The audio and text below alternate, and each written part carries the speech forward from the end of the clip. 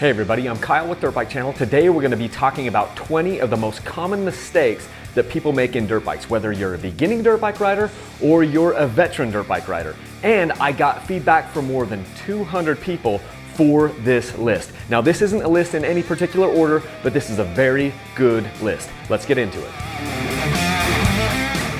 All right guys, let's start off with an easy one. Don't go out there and buy the biggest, raddest bike you can find. Buy a bike that is suited for the purpose that you're going to do, the discipline that you're going to ride, and don't be the guy that goes out there and gets a 450 motocross bike as your first bike. You need a smaller motor. I've got videos on this. Less power, smaller motor, more aligned with the type of riding that you're going to do, and you will thank yourself later. Trust me on that one. Don't buy too big of a bike or too much power. We need to check the tire pressure every time we ride. I don't care if you have a cheap gauge like this or an expensive gauge like this or something in the middle of the road like this one. Check your tire pressure every time you ride, front and rear. I have videos specifically on this because the types of ways that you tubes versus tubeless, that type of thing, make sure that you're checking your tire pressure every time. You don't want to have too much and you don't want to have too little. It'll be crucial to your riding. Another common mistake I see is running tires too long. Now both of these tires have a lot of tread life in them, but just know that the most important thing on your bike is actually the tires. It's the only contact patch it has with the ground, and a new tire will do more for you than any suspension mods or motor mods that you could possibly do. So tires are the cheapest upgrade you could ever have, and don't run them too long. Let's get some new rubber on there, get more tread, and get better compounds, and you will have a much better experience. This tip may very well be the most important one, and it is to stand up while you're riding. Almost every single person mentioned this. When I'm riding, I want to be standing 90 to 95% of the time. There's a few times where I'll sit down in corners or I'll sit down to get traction, but most of the time I'm up on the pegs. That allows me to be on the balls of my feet. That allows me to pinch the bike with my legs, and it also allows me to let the bike work underneath me. It means if my back tire gets kicked off to one side, the bike just does that and I don't get flipped off the bike. There are so many reasons to stand up. Please, please, please, if you remember nothing else, stand up 90% of the time when you're doing this type of riding. Another tip is simply not carrying enough momentum into an obstacle or a hill climb or something like this. Now, I'm not saying that you should go blitzing speed everywhere because you need to work up your speed slowly. But what I am saying is if you're unsure about something, it's better to have a little bit too much momentum than not enough and get caught on the obstacle. So when you think, hey, I think I've got just enough, maybe just add a little more, 10%, 15% more in there to give enough momentum to get you up and over a scary obstacle. Be careful with this, use some wisdom, but carry enough momentum. Another common mistake we see is not setting the sag for your dirt bike. That's how much preload this spring has on the bike to hold up your weight, also up in the springs on the forks. Now, if you're outside of the 150 to maybe 200 pound range, then you might need a different spring on this bike to be able to put the proper amount of preload so the bike can hold up your weight and still take you through those obstacles with the right amount of hold up. I have videos on how to do this, so go check that out. Set the sag up for your bike, you'll thank me later. Here's a problem we see all the time: not looking far enough ahead of your bike where you're actually going, or having target fixation, which means you watch the obstacle all the way in until your front wheel. You don't want to be doing that. A good rule of thumb is to be looking at least 1 or 1.5 bike lengths ahead of you for every gear that you're in. So when you're in first gear, you should be looking 7 to 10 feet away from you. When you're in second gear, you should be looking like 15 to 20 feet away from you, and so on and so forth. The main thing is to look as far ahead of you as you can, plan out those lines and plan out those obstacles, and don't just stare at it all the way into the front tire.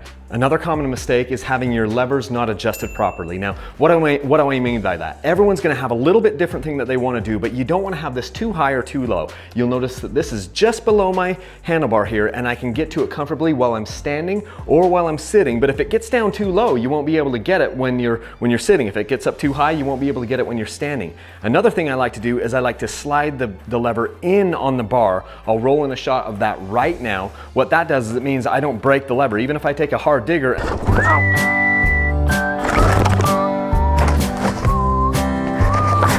and I mess up my grips, I don't break the lever because the first thing to hit the ground is the end of my bar. So lever placement is really critical.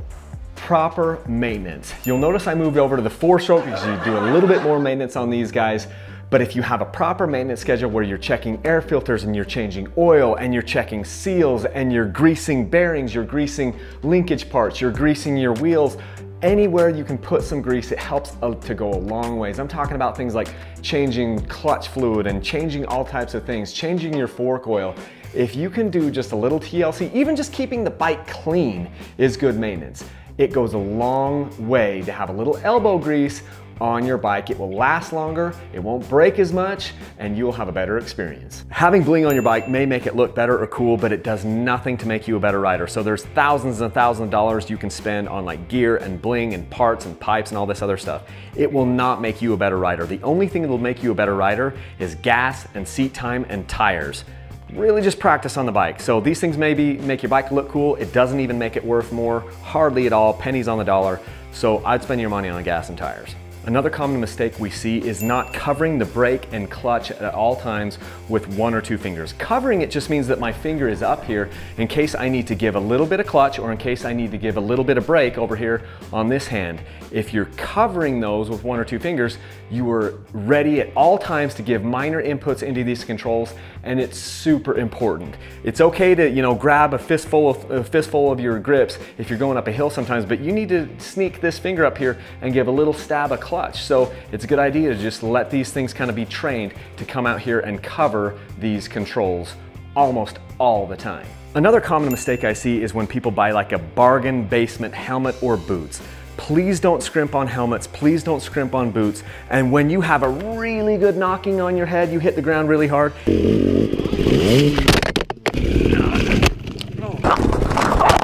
it's probably time to retire that helmet.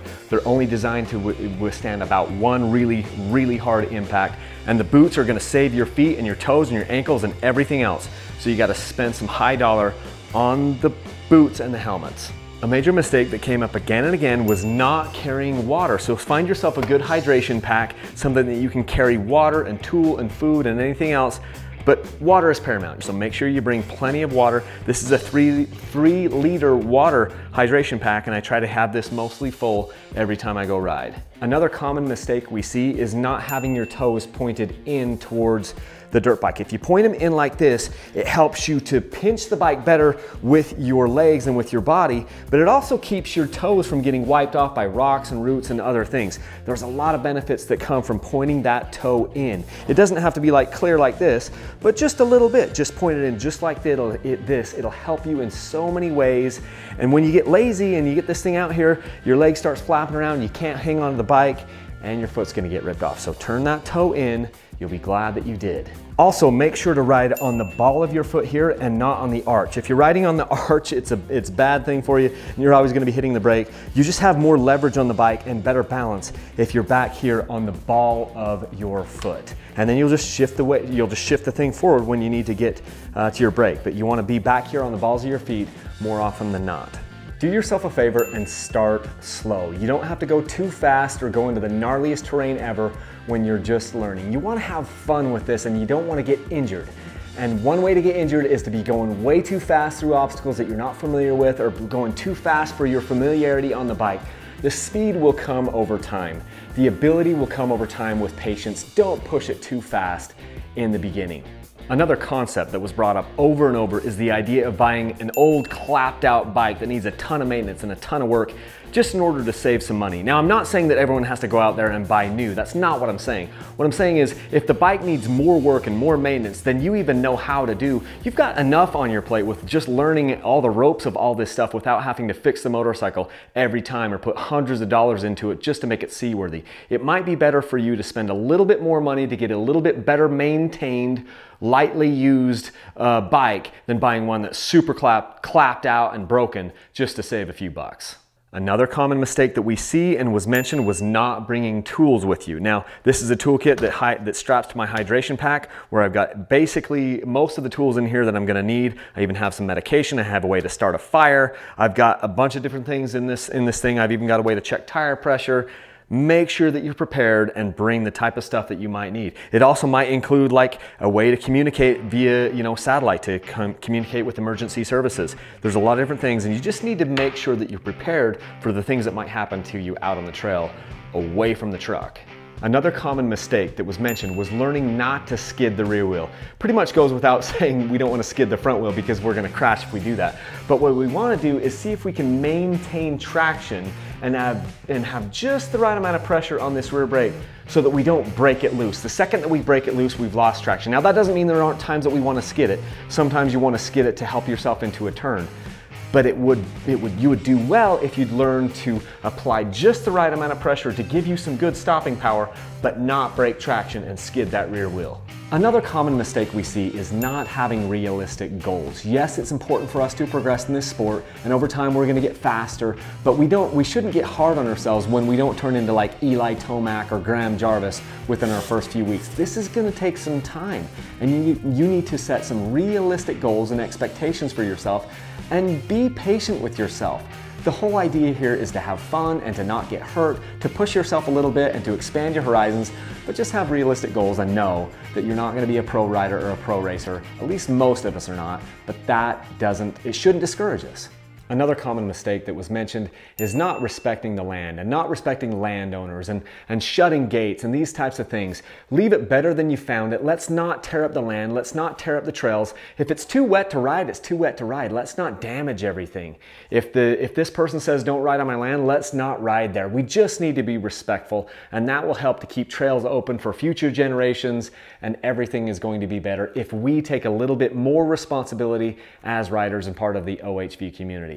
Guys, I hope you enjoyed this video and you learned something. If I've earned your subscription, go ahead and click subscribe and click the notification bell icon so that you get notified when we put out these videos. You can also follow us on Facebook and Instagram and check out some of the stuff we're doing over there. If you want to support Dirt Bike Channel, you can go to my website, dirtbikechannel.com. I have links there where you can make a monthly tip amount on PayPal, or you can go to Patreon and support us there. I also give away dirt bikes. All the dirt bikes that you've seen in this video will be given away to you guys relatively soon. The Beta and the Yamaha will be sweepstakes bikes that will be happening in the April, May, June timeframe, so you can win these bikes by visiting my website during those times. And this KTM, I will also be giving this away, but it'll probably happen later in the year, in like around December timeframe. Anyway, thanks for watching, guys, and let's leave a single track.